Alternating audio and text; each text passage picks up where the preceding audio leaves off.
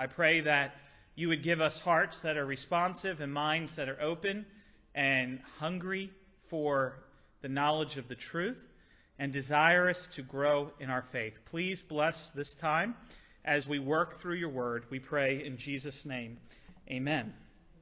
All right, couple things. So we spent a lot of time looking at the way Jesus talked about the Old Testament, Paul talked about the Old Testament, and Peter talked about the Old Testament. We saw how the Old Testament needs to be read Christocentrically, meaning with the lens of how does it point to Jesus? How is Jesus found in the Old Testament? Then we looked at different ways to divide the Old Testament. So, quick questions. What language is the Old Testament primarily written in? Hebrew, a little bit of Aramaic, and the threefold division of the Old Testament. The Hebrew, one word, is the Tanakh, which stands for what? Three sections. Torah, the law. Navim, the prophets. Ketuvim, the writings. Okay?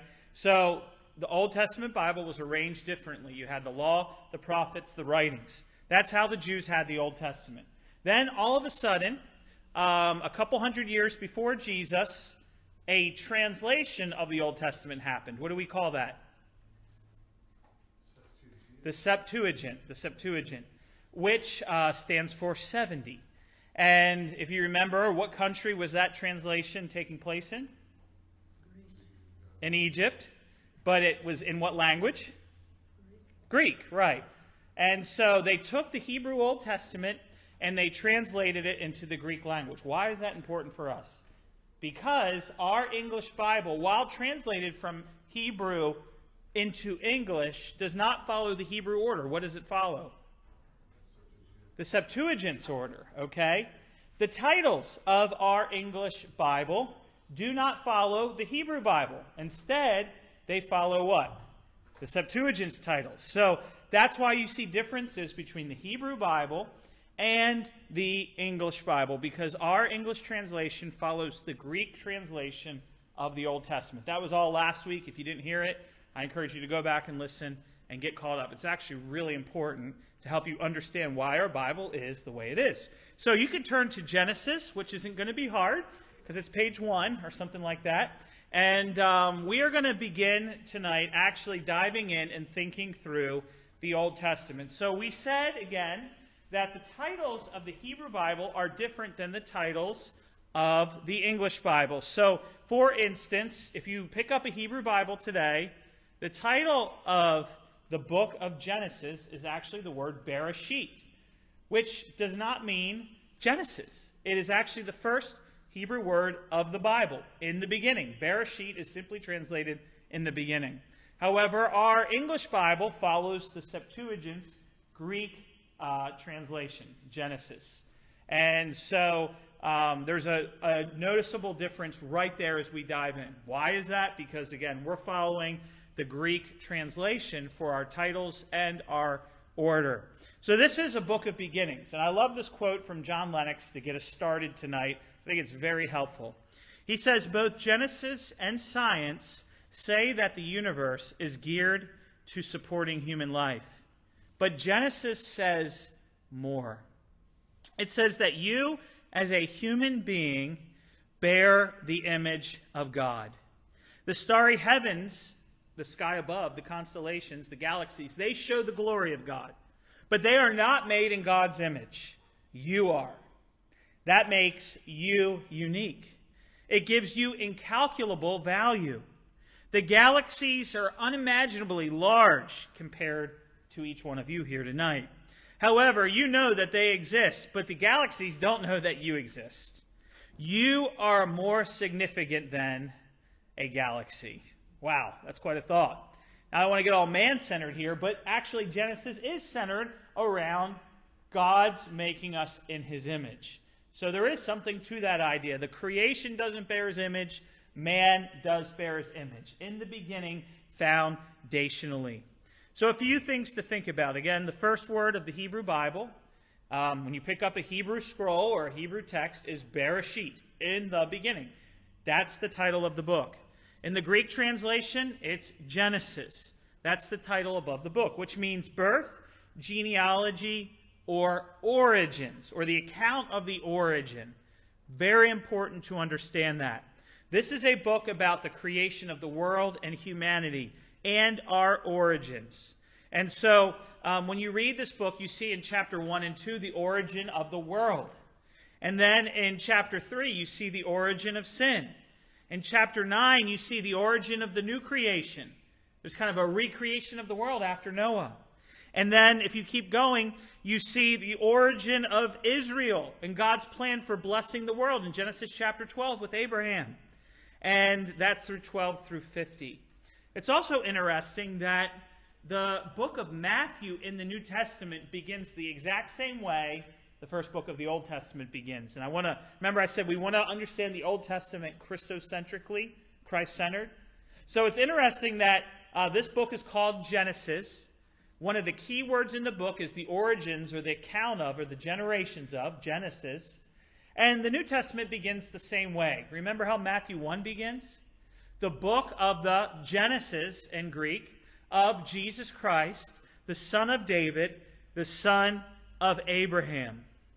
Now, to us, as Westerners in 2021, it may seem very tedious to start a book of the Bible with a genealogy or origins. We want to get to the story, right?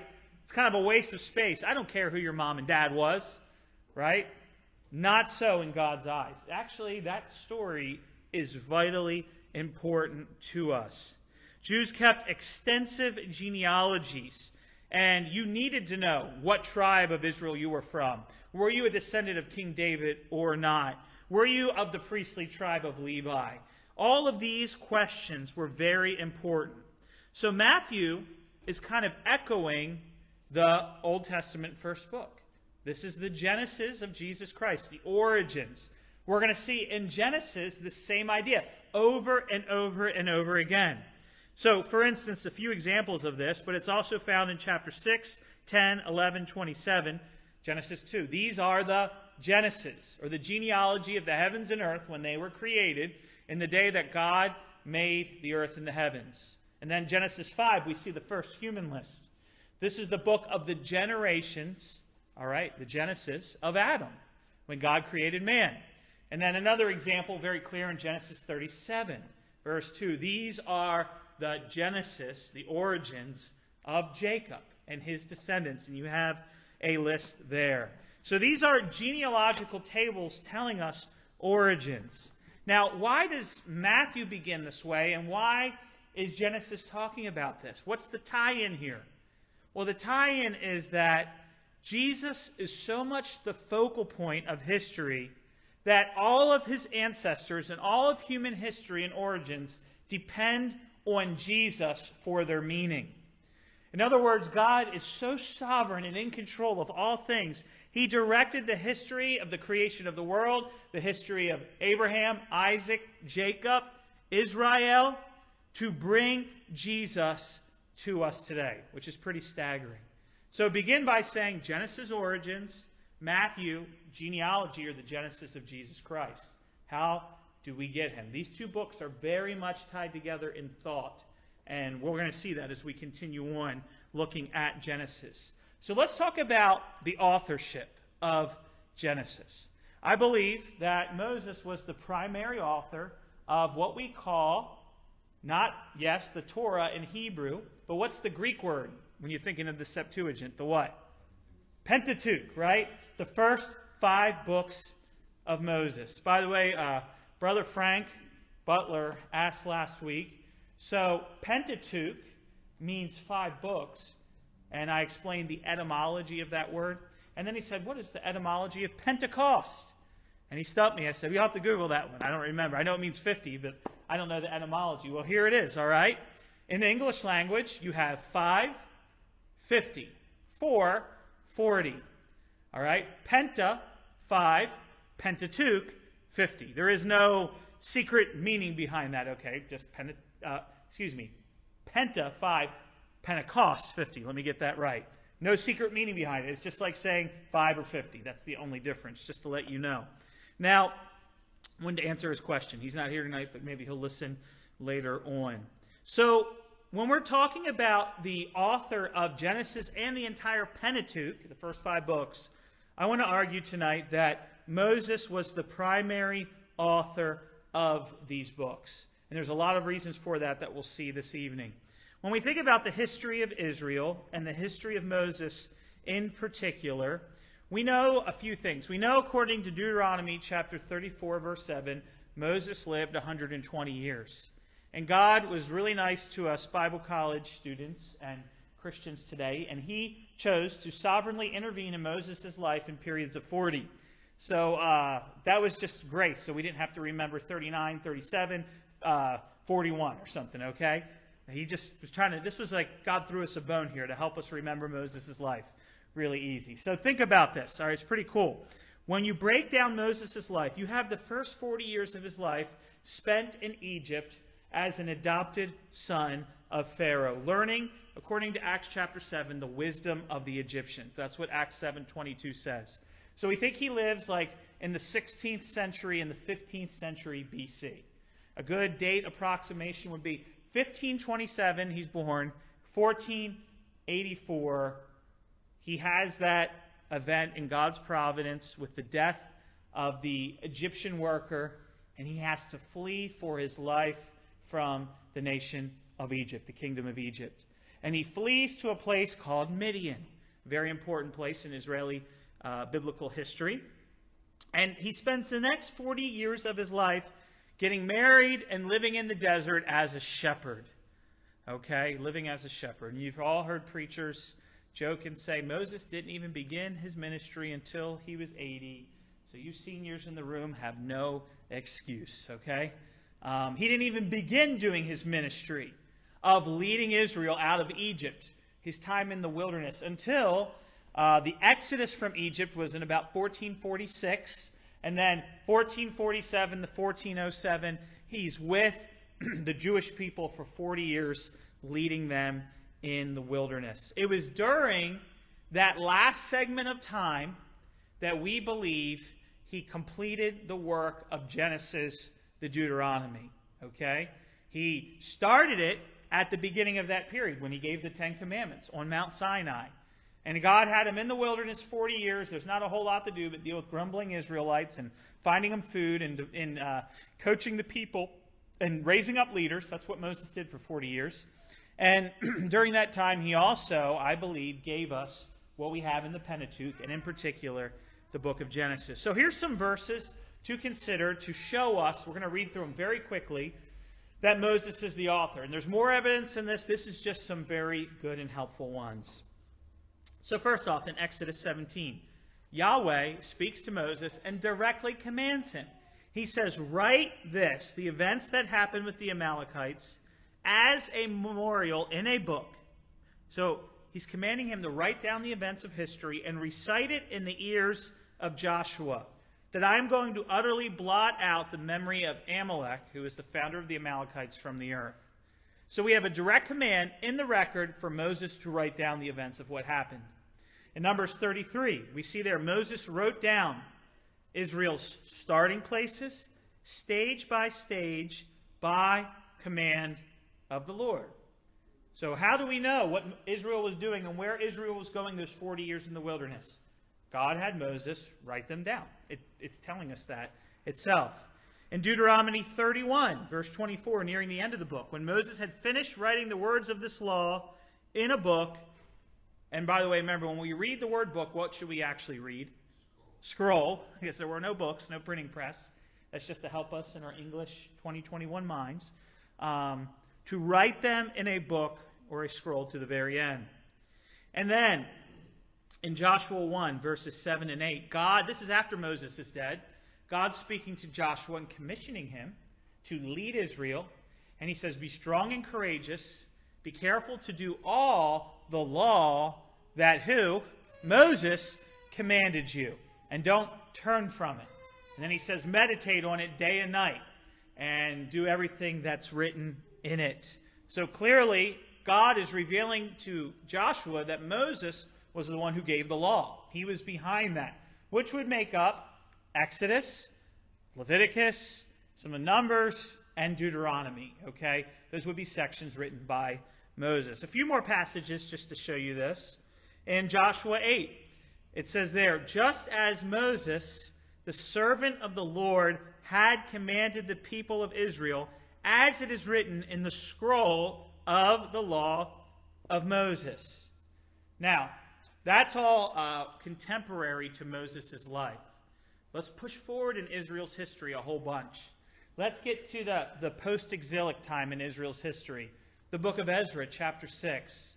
It says there, they set the priests of Israel in their divisions and the Levites in their divisions for the service of God at Jerusalem, as it is written.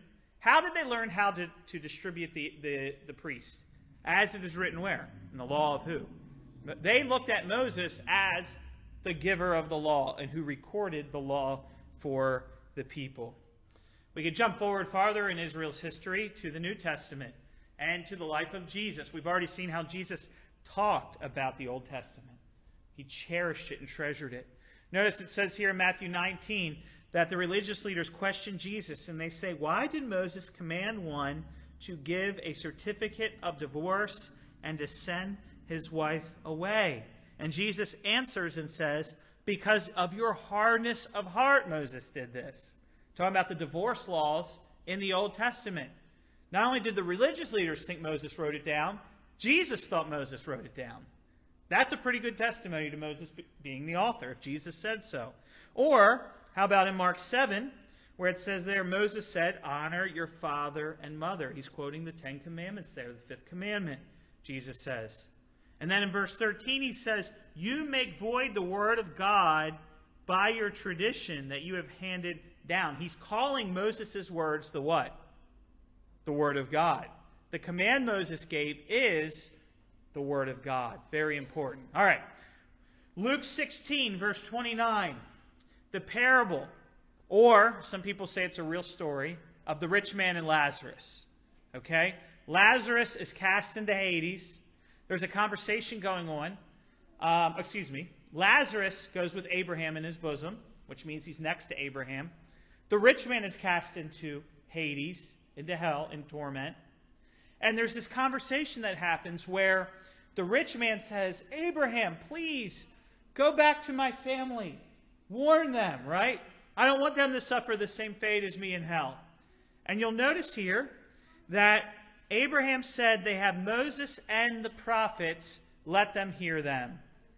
So Abraham is saying that who is the author of those books? Moses. Moses is the author of the first 5 books. I know I'm beating this maybe to death, but I just want to make it very clear because of what we're going to see in a moment. Just a few more, all right? And we're going to get into some things. Luke 24. Jesus began with Moses and all the prophets interpreting the scriptures. It doesn't say he began with Genesis or Bereshit. He began with in the beginning. No. The author here, Luke, summarizes Jesus' teaching as the teaching of Moses, like he was the author. When you read Genesis, you're reading Moses. When you're reading Exodus, you're reading Moses. John 5:45. Do not think that I accuse you to the Father. There is one who accuses you. Who? Moses. Moses does. John 7. This is the context of circumcision, right? Moses gave you circumcision. Where do we first find circumcision in the Bible? Does anyone know? Where at? First appearance of circumcision. Who's the first guy to get circumcised? Abraham, Genesis 17. So that's not even Exodus, the law. That's the book we're looking at tonight, Genesis. All right, there you go. Acts 15. Some men came down from Judea and were teaching the brothers, unless you are circumcised according to the custom of who? To Moses. 2 Corinthians 3, to this day, wherever Moses is read, a veil lies over the heart of the Jewish people. Wherever Genesis is read, Exodus is read, no. Wherever Moses is read. Pretty definitive from Paul's testimony there. And then one last one, Acts 7:22. Moses was instructed in all the wisdom of the Egyptians, and he was mighty in his words, and Moses was mighty in his deeds. That's very important. Why is that important? Well, because in order to write Genesis through Deuteronomy, you've got to be pretty smart. Did everyone go to school 3,400 years ago during the days of Moses? Was there public education, private schools, Christian schools? I don't think so. Was there education in Egypt? Yes. Was it for everybody? No. Okay. Who was it for? The rich, the wealthy, and royalty. Royalty. And Genesis through Deuteronomy is a very lofty piece of literature. Creation literature, historical stories, poetry, laws. Like, when you think about the founders of this country who come up with the Constitution, and then people who write the Bill of Rights and things like that, these men were what? Brilliant. The Constitution doesn't hold a candle to Moses' law in terms of thoroughness and beauty of language and explicit attention to detail. Well, that's because God gave Moses the words, but it's also because Moses had the education, the grammar, the intellect to be able to record them in such a very fluent and beautiful and powerful way. So this book, by the way, it's very interesting. Moses, writing as a highly educated son of a king, uses the greatest percentage of Egyptian words in the Old Testament. The author was very influenced and very knowledgeable of Egyptian. That would be very important, right? If it was Moses as the author. Also, there are eyewitness details that only Moses could have given in the book. Like, for instance, I'll just give you one. There's two examples here. Exodus 15, they come to a place called Elim, and where there was 12, notice this, there was 12 springs of water in Elim, and there was 70 palm trees. And they were camped out by the water. Now, you say, oh, that's an easy detail to figure out. Who here's went camping before? Who likes to go camping? How many of you, when you went camping, counted how many trees were around the lake? Right? You do that when you're stuck with a people for 40 years, the same people, okay? You walk around the lake about 300 times, and you get so bored you start counting. Only an eyewitness knows that there are 70 palm trees and remembers there are 12 springs of water at this camp. Okay? You've got to be there. So an eyewitness you've got to be really bored to write that down. I'm just saying. And you're an eyewitness to this. And then, of course, in Numbers 11, I don't know exactly what all this means, but the person who wrote this down, who describes manna, all right, the food that God gave Israel in the wilderness, says it tasted like coriander seed. I've never eaten that, but some of you health food people might know what that means. And then he talks about how they made it, and the taste of it was like the taste of cakes baked with oil. Well, I'm good with the oil. Amen. We're in the South. We like oil. We like to fry stuff. So, anyhow, right? This is like a personal testimony. So whoever wrote these things lived it, experienced it, was personally involved. Let me just stop there for a minute. Any questions so far about all that info I just threw at you before we keep rolling? Any questions? Why is this important to make such a big deal about Moses being the author? Well, it's a big deal because a lot of people attack Moses as the author.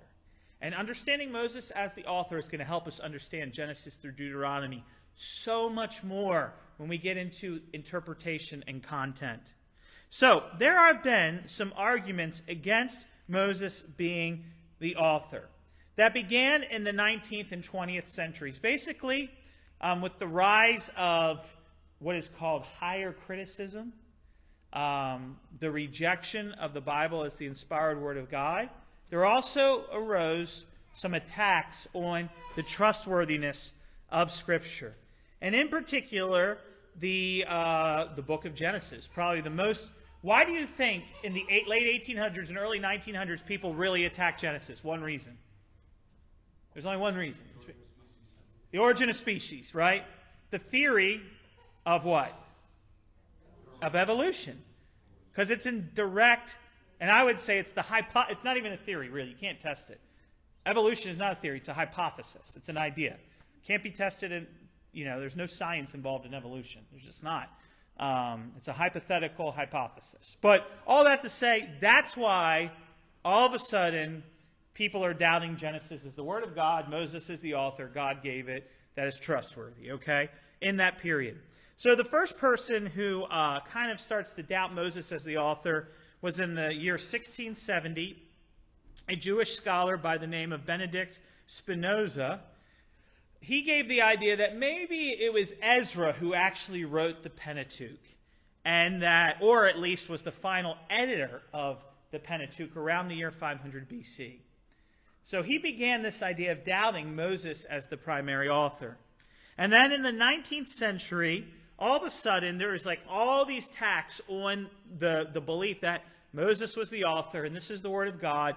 The most famous person was a man named Julius Wellhausen. And he came up with a theory called the documentary theory of the Torah, or the Pentateuch. And by the way, when I was in Bible college, I'm old enough that when I was there, they were actually teaching this. It's less taught today, but it's still around. And I remember when I came to this church in the year 2004, there was books in the library of former pastors and from the Southern Baptist Convention. And I started looking at them because I was interested. They all ended up in the dumpster because they were teaching in Sunday school literature taught in this church back in the 70s, in the days of liberalism in the SBC. Moses was not the author of Genesis. There were multiple authors. Evolution is true. All this kind of stuff. Southern Baptists were very liberal about 30 years ago, okay? There was something called the conservative resurgence that happened that changed that. There was a time when Southern Baptists were pro-abortion and just denied the truthfulness of Scripture. So a lot of people don't realize that, but that is actually very true. And so these books promoted this very theory. So I want to tell you about it, even though it's not as popular today, only more in academic circles, but a lot of pastors preach like this is true. And I can sniff them out a mile away, okay?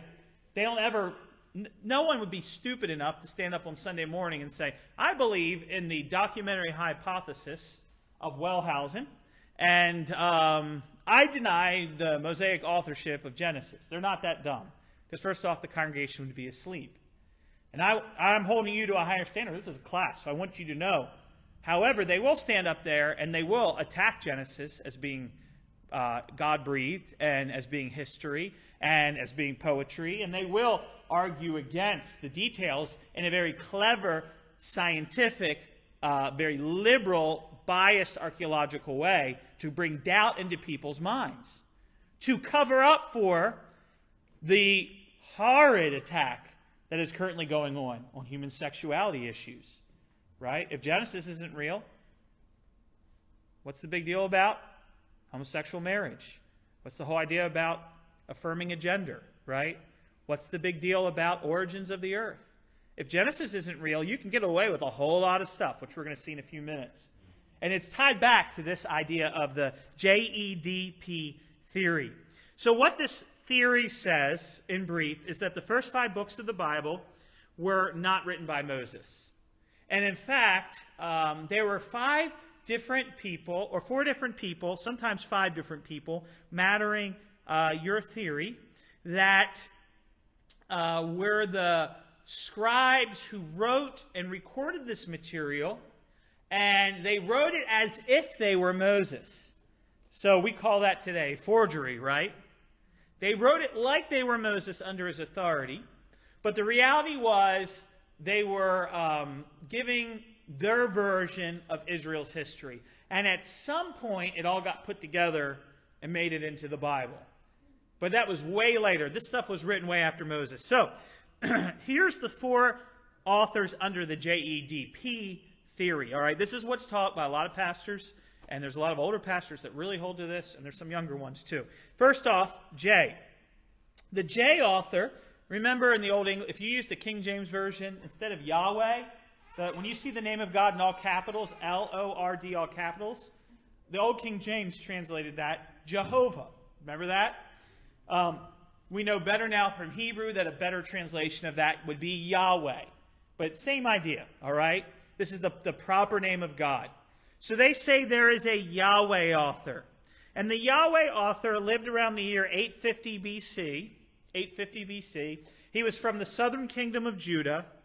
And he recorded certain sections of the Old Testament that emphasized the name Yahweh, or Jehovah, if you were using the King James Version. So there are sections in the Bible where you see Yahweh mentioned a lot. I'll give you an example. They would say that there's a different author between Genesis chapter 1 and Genesis chapter 2. Why? In Genesis chapter 1, the name for God that's used over and over is the second one here. Elohim. In the beginning, Elohim created the heavens and the earth. But then all of a sudden in chapter 2, guess who shows up? Yahweh. The name Yahweh is there. So they would say the Yahwehist, all right, wrote chapter 1. That was the first editor. Excuse me. The Elohimist wrote chapter 1, all right? And then there was a second editor who wrote chapter 2. And at some point, someone came around and put them together to start the book of Genesis. So we knew how the world began. And they would say there's contradictions between these two chapters.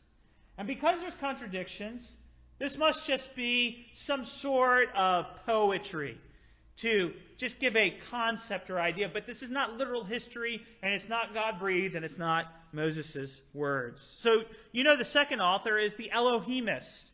And that person lived in the northern kingdom of Israel around the year 750 BC. So about 100 years after the Yahwehist. And this person recorded the sections that emphasize the name of God, Elohim. And then the third author, the D, is the Deuteronomist, okay?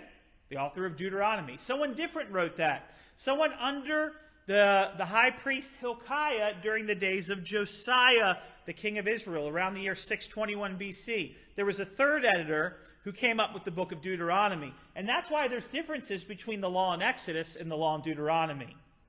There's different words used and things like that because there must have been two different authors. That's what they're going to say. And then lastly, the P stands for a priestly author. So someone from the days of Ezekiel to Ezra, from the years 590 to 458, recorded the section of Leviticus and other priestly sections, but primarily Leviticus. And so that's why they would say there's differences in the first 5 books of the Old Testament, because there's 4 different authors, and they were editing and changing and copying and pasting, and maybe by the days of Ezra, it was all together. All right, that's what they would argue. And so this really changes the way we would read the Bible, doesn't it?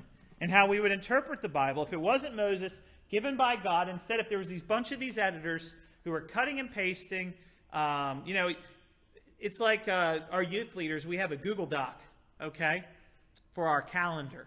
And I've given permission for any of our youth leaders to go in to the Google Doc, and we have the calendar. Who, like tonight, there was four leaders had to be on the docket to serve tonight. Well, someone got into the Google Doc, and guess what? They didn't know how to use it properly, and they made some goof-ups on it. And I won't name them tonight, so I don't embarrass them. They're not as tech-savvy. So guess what I had to do? Go back and correct all their mistakes and errors.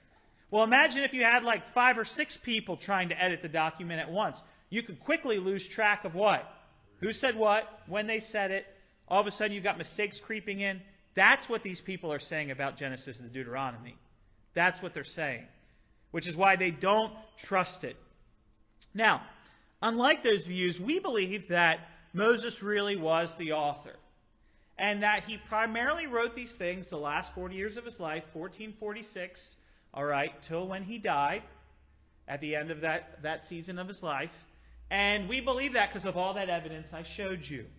And that is very important. Now, here's what I do want to say, okay? I want to say this, that there were editors to the books of Moses in a few places. I'm going to argue there was one editor, and I share his name, okay? His name was Joshua, who added a few final details on the books of Genesis to Deuteronomy, as well as recording what other book? That was rocket science, right? The writer of Joshua was Joshua. So I'm going to presume and assume, because of all of those verses that tell us Moses was the author, that there was a final editor who added a few details, and that was Joshua. So let me prove that to you, why I believe that. First off, in Genesis chapter 14, verse 14, we hear in this passage here, Abraham heard that his kinsmen had been taken captive. He led forth his trained men born in his house, and they went in pursuit as far as what? Dan. Now, does anyone remember who Dan is? One of the sons of Jacob, of Israel, right? And one of the what? The tribes that follow of Israel. Now, here's the question. Did Abraham know Dan? Abraham, Isaac, Jacob, Dan. We're talking 3 generations later. All right, Abraham is great-great-grandpa to Dan, okay? Doesn't know him. Yet, the author of this book says they went in pursuit as far as Dan. Now, I'm going to go a step further. Does Moses know the tribal allotment of Dan? Not at this point. Does he ever know it? I don't know. Why not? He dies before they get into the promised land, right? Who divvies up the promised land? Joshua does, okay? And then Israel goes and takes the land, including Dan is given their segment of land. So Moses could not have said, when he was recording the sacred history of Abraham, that Abraham chased them as far as Dan. But Joshua could have added that detail, right, under the inspiration of the Holy Spirit. So we knew exactly how far he went. That's pretty easy. How about this one? Genesis 36:31. These are the kings who reigned in the land of Edom before any king reigned over the Israelites. How many kings of Israel did Moses know about? Zip. Because there were no kings yet in Israel's history. Now, it is interesting, however, there are some laws about if Israel were to get a king one day in the book of Deuteronomy. All right? So it is possible that Moses writing this could have said before there was any kings reigning in Israel, knowing that one day there's been laws given in case there is a king.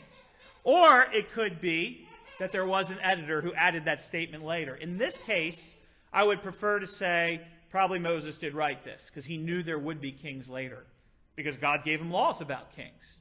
Let's look at the next one. Genesis 47:11. Joseph settled his father and his brothers and gave them possession in the land of Egypt,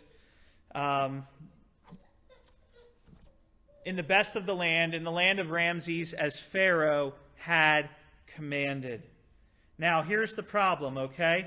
Ramses is not a king of Egypt until way after Moses, all right? He's not the Pharaoh until way after Moses. But he did live during the time of Joshua. And Joshua could have given us the name of Ramses because he knew it. So he could have added that name as a later editor. And then the last and most important one of all, turn in your Bible to Deuteronomy 34, please. I want you to turn there. I know we'll actually read Genesis in a minute, but this is all introductory. Deuteronomy 34. I'm assuming Moses did not write this chapter. This is the last chapter of the Pentateuch. And the reason why I assume Moses did not write this chapter is because it's the account of his death. Okay? Now, could he have written it in a prophetical way and God gave him the words? That's surely possible. However, it seems more likely to me that Joshua, who is an inspired author and prophet and leader of Israel and successor to Moses, came and he added the last chapter to the book of Deuteronomy. That seems more likely to me. So Deuteronomy 34, verses 1 through 12, we're not going to read it all. But notice what it says. Moses went up from the plains of Moab to Mount Nebo, to the top of Pisgah. The Lord showed him all the land. Verse 2, all Naphtali, Ephraim, Manasseh, and it goes on and on. Then verse 4, Yahweh said to him, this is the land which I swore to give to Abraham, Isaac, and Jacob, saying, I will give it to your descendants. Verse 5, so Moses, the servant of the Lord, died there in the land of Moab, according to the word of Yahweh. And he buried him in a valley. God buried him in a valley in the land of Moab, opposite Beit Peor, and no one knows his grave to this day. That's an interesting statement, right? Joshua didn't even know. Moses was 120 years old when he died. His eyes were not dim. His natural vigor was not diminished. And the children of Israel wept for Moses in the plains of Moab 30 days. The days of weeping and mourning for Moses ended. Notice this. Now Joshua, the son of Nun, was full of the spirit of wisdom. Moses had laid his hands on him, and the children of Israel heeded him and did as the Lord God had commanded him. We'll stop right there. I would assume Joshua wrote that section, okay? or some other prophet. So was there an editor there? Yeah, I think someone probably added that. That's a reasonable thought. But there is no evidence to say that there was 4 different authors, all during this different time, that wrote in a pseudepigraphal way, a false way, as in a deceptive way. I don't think that is at all even close to the truth, and that idea should be far from our minds. But I just wanted to make you aware of it, and you're going to see why it's important in a minute. So let's talk about the big picture of the book. How do we outline the book of Genesis and think about it in the big picture? Moses is the author, primarily. How do we split it up? If you were going to teach, so here's the deal. Your neighbor accepts Jesus Christ as Lord and Savior and comes with you to church. Praise God, right? And you get him a Bible. You say, Pastor, can I give him a Bible? We've always got Bibles here, by the way, so you can ask me that anytime and I'll get you one. So we give him a Bible. And he says, you know, it's a big book. I'm a little nervous even starting to read it. You mind sitting with me and looking at Genesis with me and just kind of get me going a little bit? And you're like, let me find my Old Testament survey notes so I can kind of introduce you to this. How do you outline the book and think about the big picture with your new neighbor? So this is how, there's 2 different ways that you can really outline this book. And I'm going to give you the 2 best ways, I believe. Number 1 is you can separate, there's chapters 1 through 11, and then there's chapters 12 through 50. Chapters 1 through 11 are the primeval history of the world. In other words, the originations of the world, the earliest stages of history before Abraham. That's chapters 1 through 11. And then from chapter 12 on, you have Abraham, Isaac, Jacob, Joseph, the patriarchs, God's chosen patriarchs of Israel. So you can think of it this way. What is primeval history? You got 4 big events. Creation, the fall of man, the flood of Noah, and how the nations of the world developed. Okay? That's all. So evolutionists talk a lot about something. They use this expression, prehistoric. All right? Christian, you should not use that term because there is no such thing as prehistoric times. It just doesn't exist. Okay? When they talk about prehistoric, who are they talking about? Cavemen and dinosaurs, right? Well, we're going to see, hopefully, that there is no such thing as prehistory because you can't get earlier than creation, fall, flood, nations. So all history is God's history because prehistory would be pre-God. Okay? There's no such thing. God's eternal, and he started time. Now, after that, you have the patriarchal history, how the Hebrew race and the people of God came into existence. You've got Abraham in chapters 12 to 20, Isaac in 21 to 26, Jacob 27-36. The end of the book is Joseph 37 to 50. All right, I would not recommend probably that you do a 5-year study of Genesis with your new Christian friend. But I would give them the big picture and say, let's talk about the creation of the world, week 1. Let's talk about the flood. The fall, week 2. The flood, week 3. How the nations. That way we could deal with creation, the image of God, sin, evolution, right? Judgment, the second coming of Jesus, racism. You could deal with all of that right there. And then I'd say, let me tell you about the 4 big characters in Genesis. And just talk about their lives with them, and you can show them some verses, all right? Now it's not so overwhelming to break up the book of Genesis, right? So you got 2 big sections, 1 to 11, second section 12 to 50. Primeval history, patriarchal history. There's a second way to look at it, which is a little more academic, but also a very accurate view.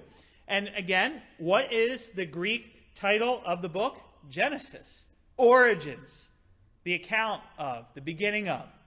Well, that expression, these are the origins of, is found all throughout the book, which is why I think the Septuagint translators chose to make that the title, and why Matthew begins his title as a second Genesis, right? All of these people's lives make sense because of the Genesis of Jesus Christ, the origins of Jesus Christ. All of these generations are pointing forward to Jesus. So here's another way you could break it down in just a literary way.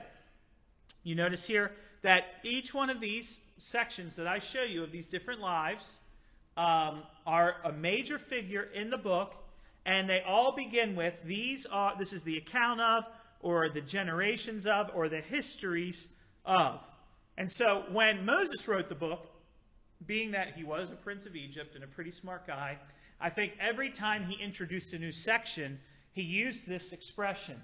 This is the origins of the heaven and earth when God created. These are the descendants, the Genesis of Adam.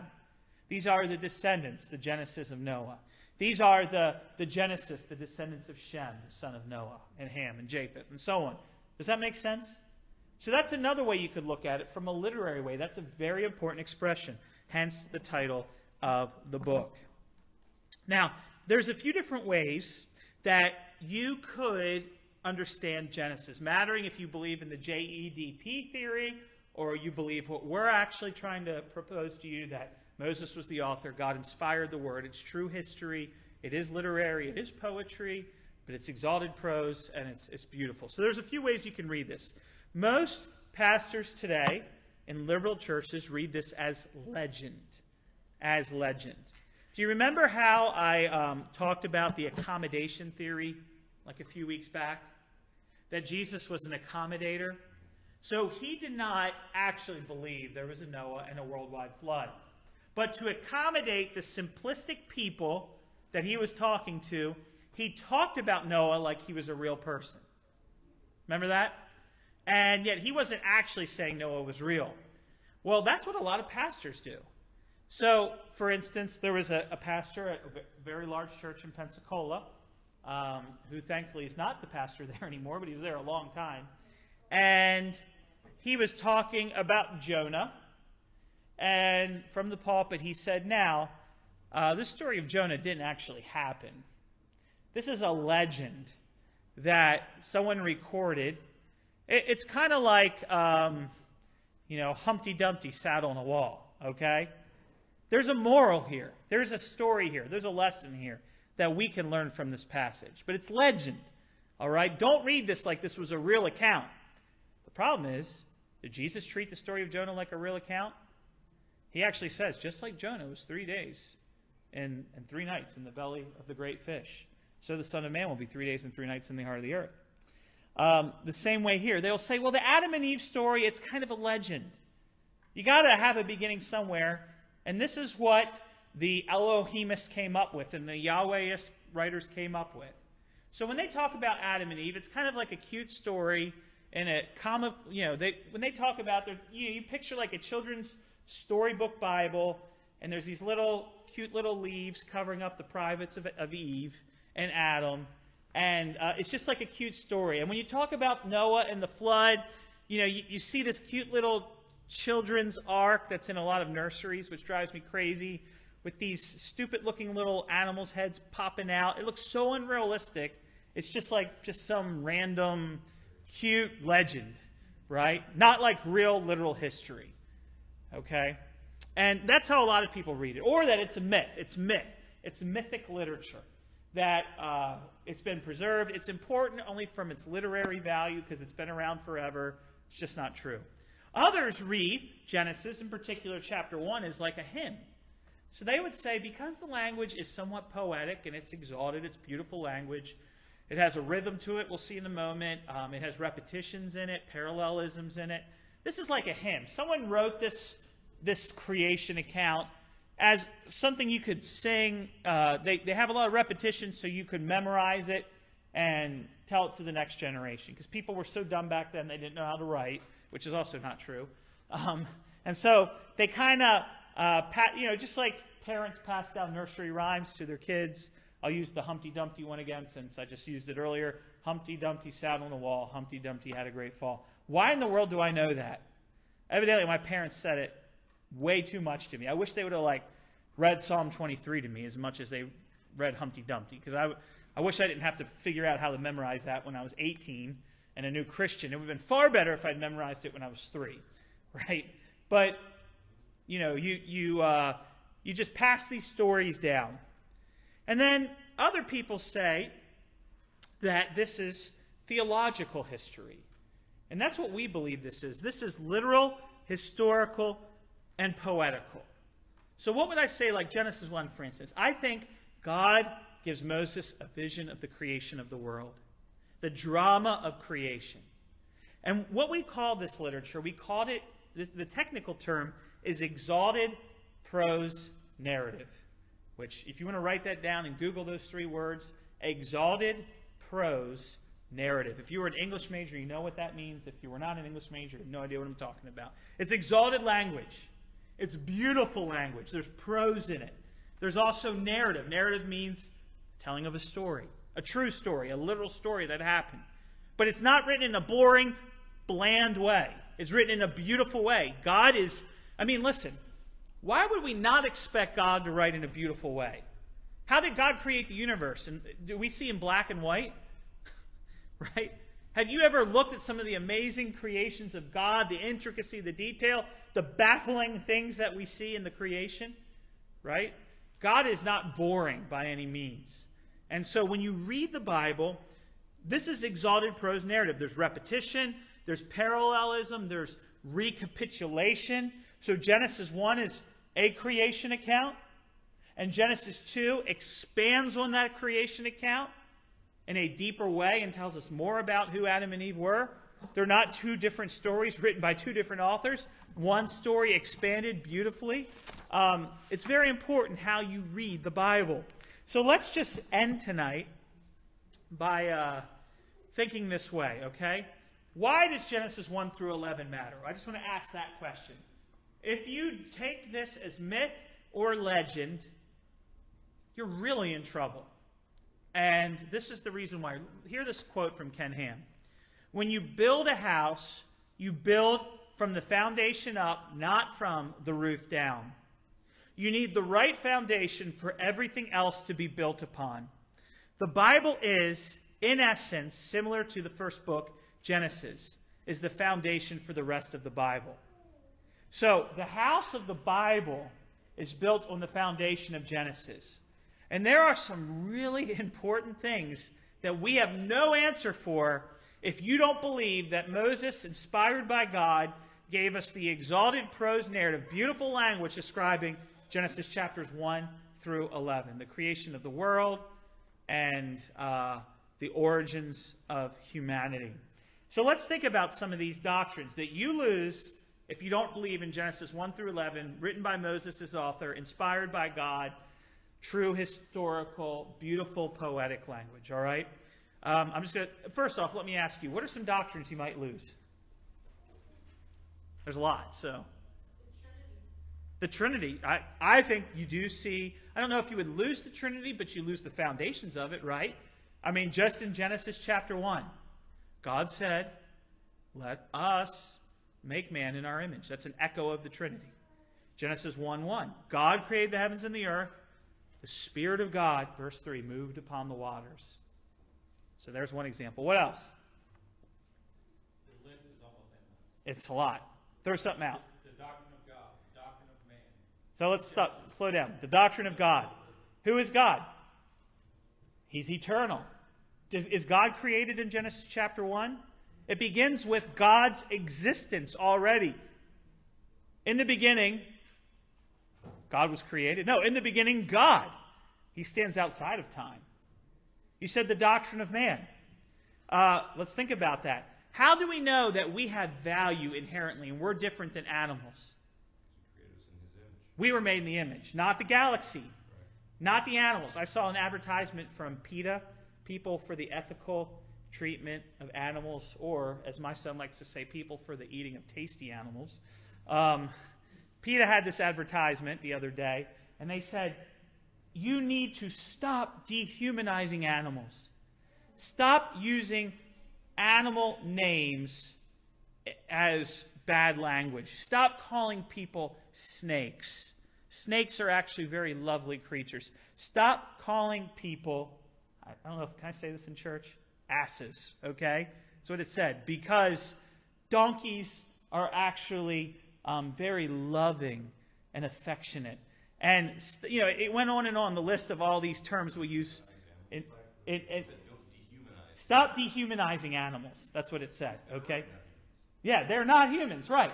So the reason why we can talk about animals that way and characterize them, and we can't talk about people that way, is why? The image of God. They're not eternal. We're made in the image of God. We bear attributes that God has given, and we are eternal beings. They are not. So that's another doctrine. How about the doctrine of what we are created for? What did God say to Adam in the garden? Be fruitful, multiply, and what? Fill the earth, subdue the earth. So, have children, right? Fill the earth, work the earth. You have a purpose in this world. Why do we have a work ethic? Genesis 1 through 11. Why should you work? Genesis 1 through 11. Here's another one for you. Why do you have a 7-day work week? Where did that come from? All right? Why do we work 6 days and rest on the 7th day? Why is there why isn't there an 8-day work week or a 14-day work week? Right? Because God made the world in 6 days and rested on the 7th day. How about human sexuality? Why are we male and female? God, not a politician or a panel of social engineers, gave the foundation for the correct approach to gender. You get rid of Genesis, you've got no argument for that. You can have things instead of he's and she's and all the other weird pronouns that our wicked world is trying to force on people. How about marriage? Why is marriage between a man and a woman? Again, God, not a panel of judges, created marriage. Before there was even government, marriage was before government, right? Government doesn't come to Genesis chapter 9 when God institutes with Noah the death penalty. Before then, marriage was in the beginning, even in Eden. How about the doctrine of clothing? Why should we wear clothes? Why should Christians be against nude beaches and immodest attire? Well, you have a conscience that tells you it's not right, yes. But also because of sin, God gave clothing, right? When we became aware of it, why do animals not wear clothing except for weird people like my wife who put these cute little outfits on the Chihuahua? Cringe, right? Why do animals not care that they don't have an outfit on? But we feel a guilt, a sense of shame because of sin, foreshadowing the sacrifice, the covering we need in Jesus Christ. How about the doctrine of evil and Satan? How do we know Satan is not a personification of evil? He's a real person. Genesis chapter 3, the fall of man. Why is there death and suffering in the world? If you don't have Genesis 3, you don't know why there's death in the world. You don't know why there's suffering in the world. You would think, Genesis 1 says over and over, God made everything what? Good. You get rid of Genesis chapter 1 and 3, I don't know why there's death in the world. No answer. The Bible doesn't give an answer. You really can't answer that properly. How about the nature of sin? The core of sin is what? Rejecting God's word. What was the first thing that Satan, the serpent, did with Eve? Question God's word. Has God really said? Yea, has God said. Remember that. Who will you trust and obey? Who will you listen to? The gospel is found in Genesis. We need a Savior because Adam, the father, the head of the human race, sinned and brought real death into the world in Genesis 3. And that's why Jesus had to literally come, bodily come, and die a literal physical death to take our place. What about racism? How do you answer racism? You got Darwinian theology saying that there's all these different races in the world. The original Darwinists said that the Caucasoids, the Caucasians, were the highly evolved race. And then below them were the Negroids and the Mongoloids and the Australoids, all right? Disgusting, right? Actually, no, there's only one race, Adam's race. And we have ethnicities that comes from Adam's race in Genesis chapter 10 and 11 at the Tower of Babel. In Genesis, just in general, you see the origin of the universe, the origin and order of complexity of life, the different kinds, right? The species, speciesism. You see, and we see that species should not interspecies, right? They're different kinds, and they should not try to come together. That's sinful. You see the origin of man, the origin of life, the origin of the atmosphere, the origin of the hydrosphere, the origin of solar systems, the origin of marriage, the origin of evil, the origin of language. Why do we talk? The origin of government, the origin of culture, the origin of nations, the origin of religion, the origin of the nation of Israel. I'm supposed to go farther tonight, but I'll stop right there. All right? It's important how you read and understand Genesis. So, last couple minutes, questions. Unless you just want to go home. Okay. So, do you think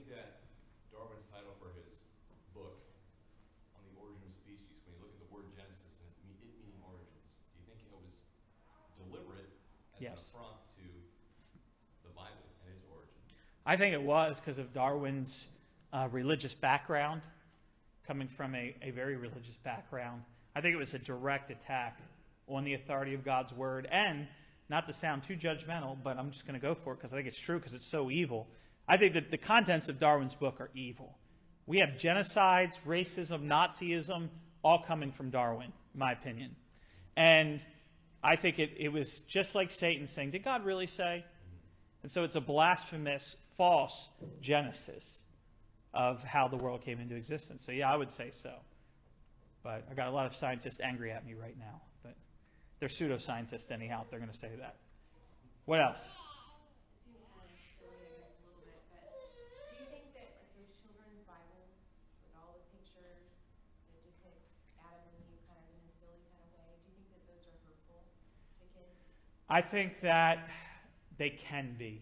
In particular, I was talking about Noah's Ark. When kids think of Noah's Ark, they usually don't think of it as a literal true story because of those ridiculous pictures. And some children's Bibles, yes. Now, there are a few really good ones out, which I have in my office. If you remind me, I can tell you which ones. I can't tell you the names now. But yeah, I think some of them are really detrimental because they're not even written by Christians. They're published by organizations that are not even, they're just making money off people. And they're cute, right? Which is even more dangerous because the Bible is not cute, okay? But it makes it cute. So I think we should be careful because we are building presuppositions into our children. Now, there are some good children's Bibles out there, though. So you don't have to buy one that's made by HarperCollins, who also prints pornography, you know. Like, you don't have to buy one from a liberal organization. There are some good ones out there. But yeah, like I would never allow a cheesy, you know, Noah's Ark in our nursery ever because I think we are putting an image into people's minds that is far from true. You know, and it's starting that unbelief at an early age. So. A lot of that could be just age, so it's stupid to put like that. Yeah, sure. Absolutely. Any other questions or thoughts? Well, oh yeah, go ahead. One simple thing, is it right to say Jehovah God based on what you showed us up here? There's nothing wrong with it. I just think a better scholars, people much smarter than me, looking at the evidence would say the better pronunciation is Yahweh. Here's an example of that, all right? When we pronounce the name Israel, we don't say Jizrael, right? We say Israel. Why? Because in Hebrew, it's Yod. Why? Not J as in Jehovah, it's Y. So that's, I mean, pretty much all Hebrew scholars, including modern Jews, when they see that letter, the Yod, which remember when we talked about the jot or the tittle, that's the Yod, they pronounce it like a Y. So that being the case, Yahweh just is more accurate. It's not a sin to call him Jehovah. God knows for a short period of time in English history, Jehovah was the preferred way to pronounce that name. So you wouldn't use double names as Yahweh God, you'd just say Yahweh. I would say Yahweh. Well, no, there are places in the Old Testament where God is called Yahweh Elohim, the Lord God. So there's nothing wrong with that if you're finding that in a text in the Bible. But the covenant name of God is Yahweh. We're going to get into this in future weeks. The name Elohim is a more general name for God, and we'll talk about that.